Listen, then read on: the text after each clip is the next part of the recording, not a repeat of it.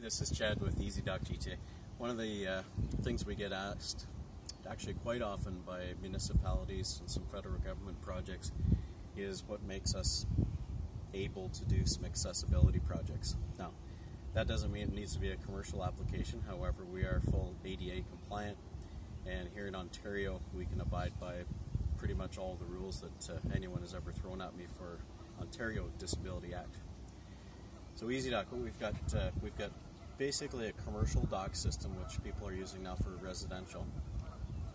So we have several things that actually come into play here. So we've got our railing options. So there's a feature about this. So there's I don't know what the actual requirements are, so there's a force that's required for you to be able to push or pull against a railing.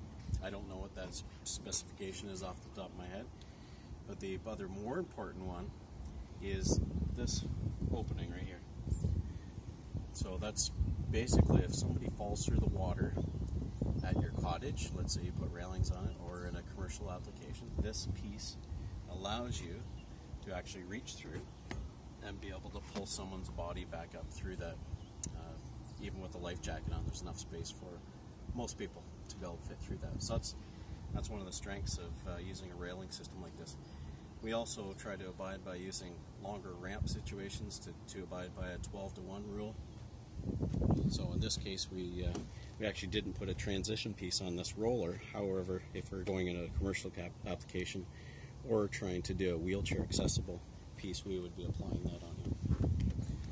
So that's what makes, there's a few more features maybe we'll talk about in another episode, but this is what lots of folks are looking for from an accessibility standpoint in their docking. And we'll talk about some of our kayak launches and things later on. Make sure you visit us at Instagram and on our website at EasyDock GTA.